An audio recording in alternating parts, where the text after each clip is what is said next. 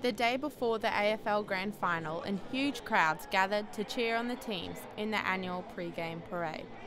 Western Bulldog fans outnumbered the red and white of Sydney Swan fanatics in Melbourne. Go Bulldogs! This is the Bulldogs' first Grand Final parade.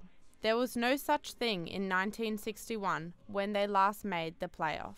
The teams drove through the city towards the MCG, with the Premiership Cup held up by both captains. Who will take home this magnificent piece of silverware?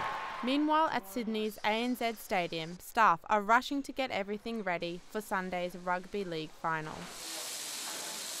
84,000 people will fill ANZ Stadium Sunday night to watch Cronulla Sharks and the Melbourne Storm clash. The grand final is the final part of our year, and everything has to come together and everything has to be just right.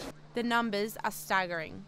25,000 buckets of chips, 12,000 meat pies, and 120,000 cups of beer. It's one of those aspects where we'll go over the top and have enough beer and enough food in this property to keep a small city going for a couple of days.